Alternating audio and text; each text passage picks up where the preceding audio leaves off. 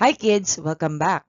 For today, we are going to discuss what are the effects of heat and electricity on people and objects.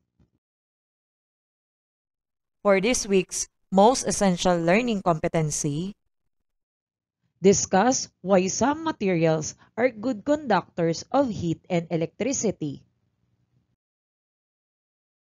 For today's objective, explain the effects of heat and electricity on people and objects. Let's ignite your curiosity, discover something new, unleash your inner scientist with Science 5! I am your virtual teacher, Teacher Regine.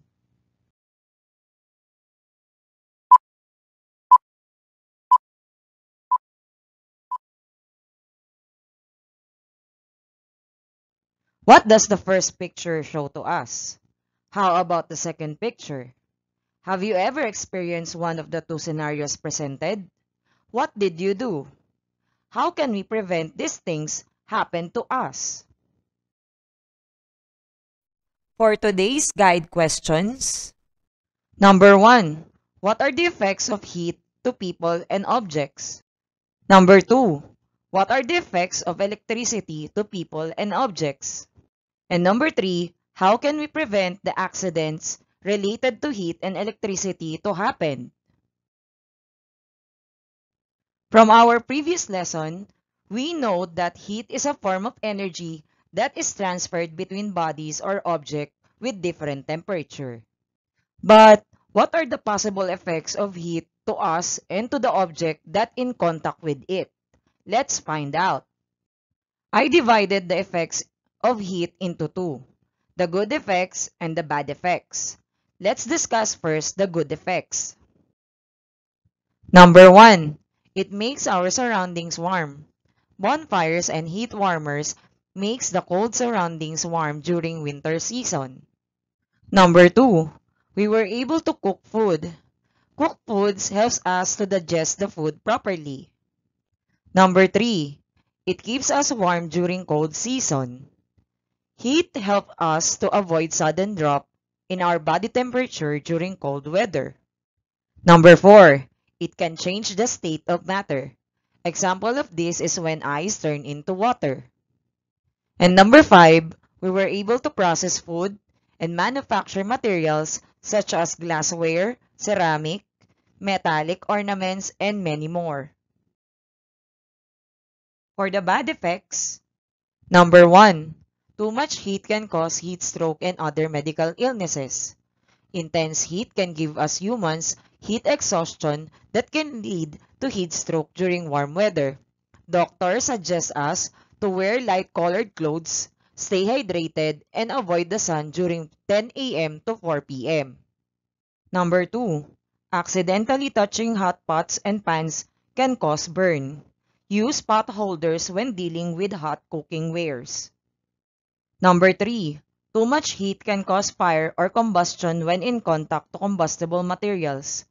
Dried leaves, paper, and cloth are some combustible materials.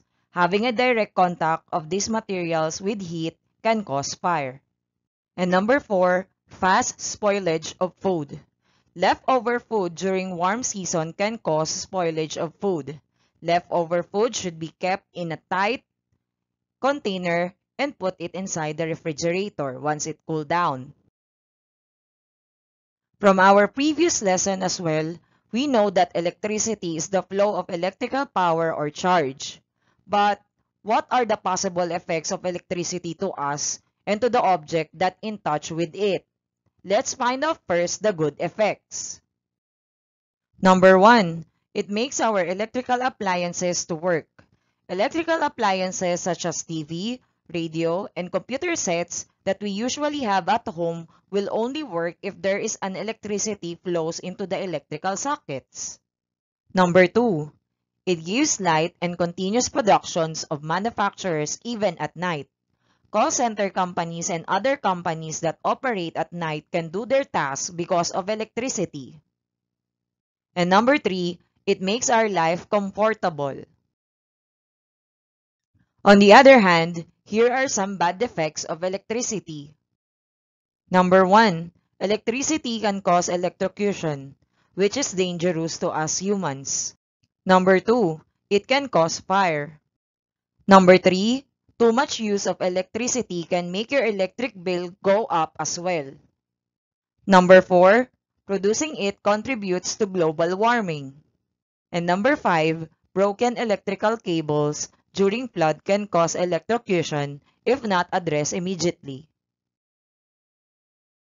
Here are some ways to prevent accidents related to heat and electricity. Number 1. If you are working with hot object, use an insulator such as cloth to avoid skin burn. Number 2. Seek medical help if you experience heat exhaustion during hot weather. Number 3. Avoid overloading in electrical outlets. Number 4. Unplug appliances when not in use. And number 5. Report broken electrical cables. Did you learn something new in our today's lesson? Good job!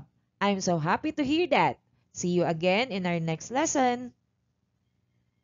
This is your virtual teacher, Teacher Regine. See you again in our next lesson. Bye!